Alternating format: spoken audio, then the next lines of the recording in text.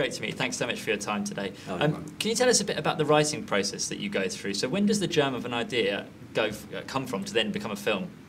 You know, in a normal process, I'll get an idea and I can tell its fertility by instantaneously. Like I get the idea and it sticks to me really, and then it starts gathering steam.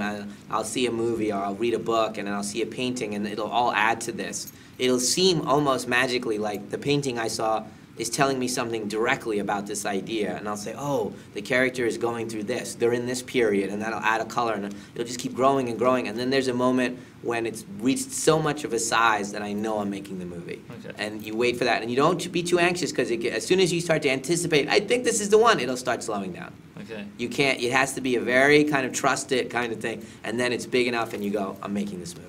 And you're the king of twists, so how do you, when does the twist come in your mind? Is that quite at the beginning of the writing process or nearer the end when you know sort of what's going on? You know, for me, I think a lot of people go on and on about the twists and all that stuff in my movies, but, you know, it's just one dance move in the dance, you know, and maybe it is the moonwalk of my dance, I don't know, but there's other dance moves, and occasionally I think it's a great thing to use. In this movie, it's much more straightforward storytelling. It's a drama at the center of it. It's really about the characters overcoming this tragedy in their lives.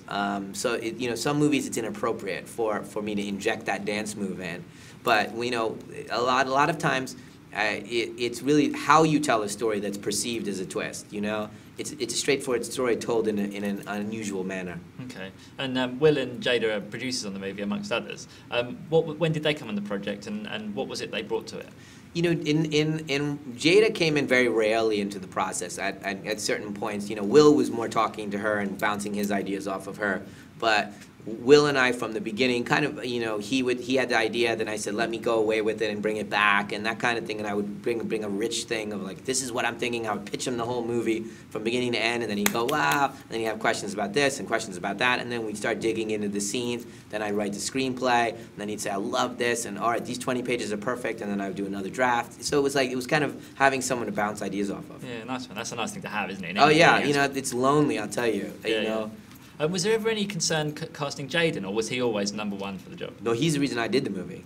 So when I heard the idea for Jaden is when I said yes. You know, it was for Jaden I did the movie. Okay, cool. And the direction on this is quite interesting because what we saw, I mean, Will is talking to Jaden through computer and stuff. So yeah. Was that hard to direct, or was it quite interesting for you? Very interesting. You know, that's the thing that drew me, the idea of isolating them and forcing them to have an interaction, like, you know, that you're blind to some extent and you're having a conversation with something so intimate with your son, but you can't touch him and you can't feel him. It's so poignant. Nice one. I can't wait to see the film. Thanks so much for your time. Thank you.